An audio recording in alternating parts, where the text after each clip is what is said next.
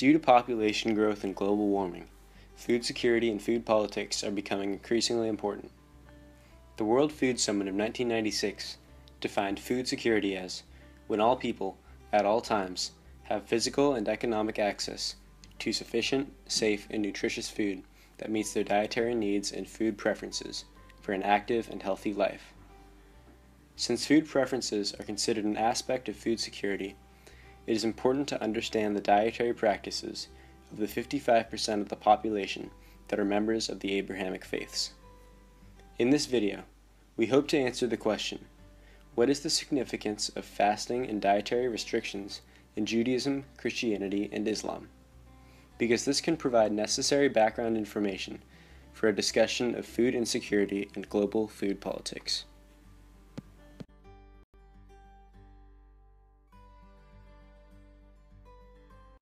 Judaism is a religion that is often noted for its many laws that it abides by.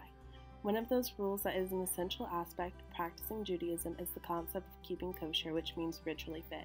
The precise rules for what is regarded as kosher is outlined in the Torah within Leviticus chapter 11 and Deuteronomy chapter 14.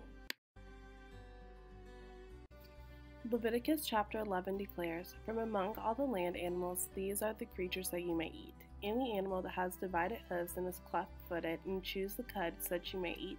But among those that chew the cud or have divided hooves, you shall not eat the following." The sacred text then goes through a long list of items that Jewish people may not consume, such as the hare and the pig. However, animals such as cows, sheep, goats, and buffaloes may be consumed. In regards to seafood, Leviticus states, "These you may eat, all that are in the waters. Everything in the waters that has fins and scales, whether in the seas or in the streams, such you may eat. Everything in the waters that does not have fins and scales is detestable to you. Therefore, seafood such as shellfish are not permitted for consumption under kosher laws, since they do not have fins and scales. But fish such as snapper and cod can be eaten." In addition, Leviticus also proclaims that Jewish people may not eat birds of prey such as the vulture, the eagle, and the raven. However, under kosher laws, chickens, ducks, turkeys, and geese are all examples of some birds that Jewish people may consume. Any flying insects that are non-hopping, such as flies, wasps, and bees, are not considered kosher. Neither are animals that move on the ground, such as snakes and lizards. Typically, all vegetables and fruits are considered kosher under Jewish law. For a meal to be considered kosher, meat and meat products may not be prepared, served, or eaten with milk products or milk derivatives. Due to this rule, utensils and dishes that are used for meat products may not also be used for milk products. One is also required to wait a specific period of time between one's consumption of meat and milk products. This specific kosher law is taken from Deuteronomy chapter 14, verse 21, which states, "You shall not boil a kid in its mother's milk."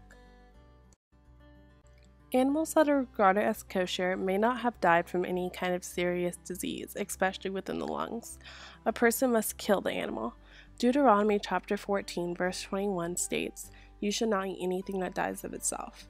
Secondly, the killed animals have to be drained of blood, since Genesis chapter 9, verse 4 proclaims, "Only you shall not eat flesh with its life, that is its blood." Blood is not allowed to be consumed due to the fact that blood is considered a sign of life.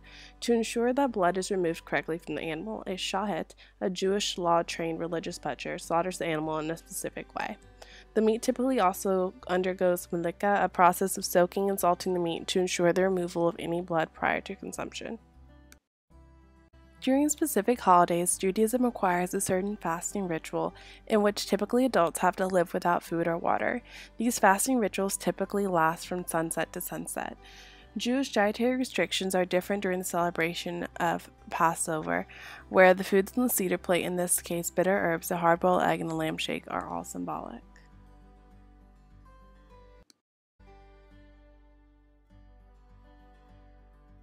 Christianity as a religion was created from Judaism, and thus first inherited many of its practices relating to food. Over time, many of these fell away due to new rules in the church. One instance that led to the changing of the rules that they inherited from Judaism was when St. Peter received a vision of many animals that were previously disallowed by the church, and a voice telling him, "Get up, Peter, kill and eat." This led to the change in Christian law that allowed many animals to be eaten that were previously disallowed by Jewish faith. Due to the expansive nature of Christianity as a religion in modern times, it's become increasingly difficult to pin down a universal set of rules for the religion as a whole. Many different sects have adopted their own unique rules over time as to what is prohibited and what practices people should have around food. One sect of Christianity that has some specificity in its practices is Roman Catholicism. As this sect has a clear leader and a universal set of rules, it is easier to define the practices than some of the other traditions. In this faith, many of the rules center around major holidays. Holidays such as Good Friday and Ash Wednesday require the followers that are over the age of 18 to fast during these days. There is also no meat allowed on either of these 2 days for members over the age of 14. Every Friday of the year, eating meat is not allowed by canon law, although many practicing Catholics don't follow this rule. Regular fasting is also encouraged by the Church, as a display of one's faith. While the majority of the other Christian sects do not have a strict guideline pertaining to dietary restrictions, there are a few exceptions. An example of this is the Ethiopian Orthodox Church, or the Tewahedo Church. This church denomination believes that, besides its basis as a function of delivering sustenance to humans, food serves as a way of showing the relationship between humans and God. In this order, they have set up a calendar that gives a detailed outline of the expected fasting periods. For the Ethiopian Orthodox Church, fasting means solely refraining from eating red meat. The fasting is divided into 7 sessions called Jina, Advent, Gehad, Epiphany, Nenewe, Hudade, which is Lent, Some, Hawariyat, the fasting of the Apostles, Filseta, the fasting of the Assumption of the Holy Virgin, and required fasting on all Wednesdays and Fridays, with certain exceptions. In total, these fasting periods result in the Ethiopian Orthodox Church refraining from eating red meat on over 190 days a year. Like much of Christianity, there is little unity between the sects in regard to dietary restrictions. Also, as time has passed, fewer people are following the strict outlines of what they should or should not eat in their respective sect. This, combined with the fact that many sects, such as Protestantism, don't particularly have a set of rules regarding food, makes their traditions difficult to really give a code in regards to food. Christianity generally has never been strictly law-based as Judaism, and more people are now taking a more lenient approach to the guidelines of their respective sect.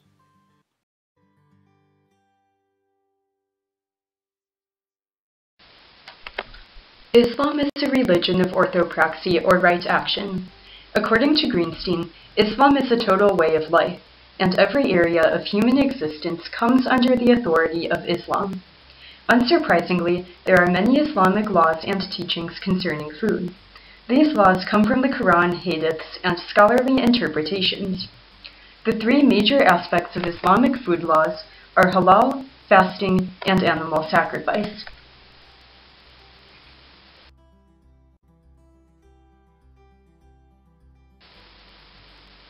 In the Quran, Surah 6, verse 145, Allah provides a list of foods that are haram, or prohibited. Prophet, say, in all that has been revealed to me, I find nothing forbidden for people to eat, except for carrion, flowing blood, pig's meat, it is loathsome, or a sinful offering over which any name other than God's has been invoked. But if someone is forced by hunger rather than desire or excess, then your Lord is most forgiving and most merciful. Foods that are not prohibited are halal or lawful.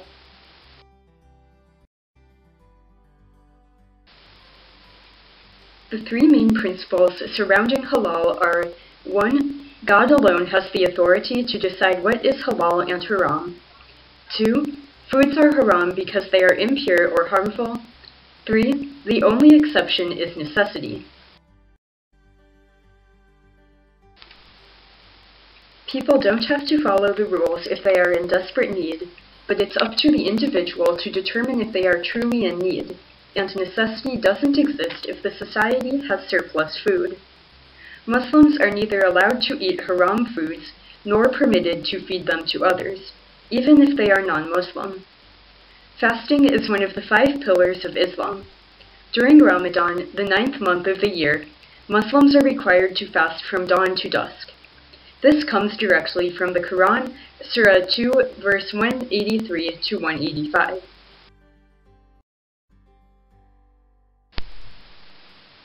You who believe, fasting is prescribed for you, so that you may be mindful of God.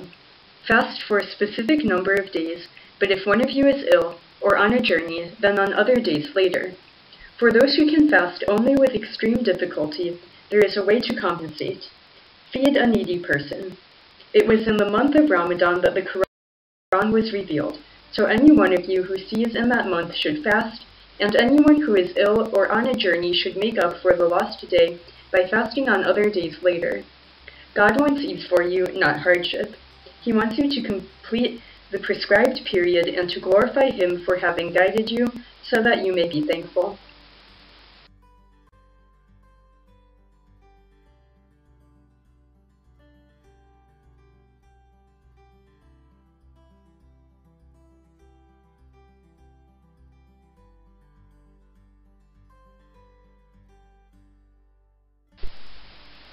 Ramadan ends with Eid al-Fitr, or the Feast of Fast Breaking. Muslims are required to donate food to the poor so that everyone can celebrate. To non-Muslims, fasting during Ramadan can seem extreme, but fasting is done to promote physical and spiritual empathy and solidarity between the rich and the poor, since those with food security have to endure the hardships of food insecurity. Fasting frees up resources to share with those in need. Feeding the hungry is also a form of atonement for sins.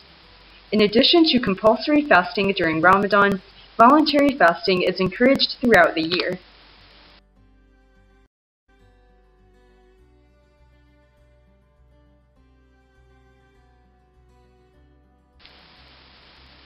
During Eid al-Adha, the Feast of the Sacrifice, Muslims are encouraged to share with the poor. Eid al-Adha commemorates Ibrahim's obedience to God and his willingness to sacrifice his son. Sheep are sacrificed on Eid al-Adha because of the sheep Allah provided to Ibrahim in place of his son. Families that can afford to sacrifice a sheep or to keep 1/3 for themselves share 1/3 with friends and relatives and give the last third to the poor as a reminder of their connection to the broader Muslim community.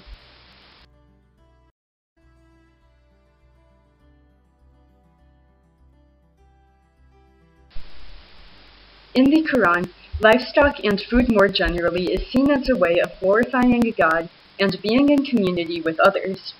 Quran Surah 22 verse 34 to 35 says, "We appointed acts of devotion for every community, for them to celebrate God's name over the livestock He provided for them. Prophet, give good news to the humble who give to others out of our provision to them." Islam is also highly concerned with promoting food security. In addition to rules concerning food distribution and charity, Islam prohibits food waste and overindulgence, encourages sellers to keep food affordable, and advises people to eat slowly and mindfully and communally. Although the specific dietary rules and practices are different for the three Abrahamic faiths, they all emphasize concern for those in need, generosity, and gratitude with regards to food.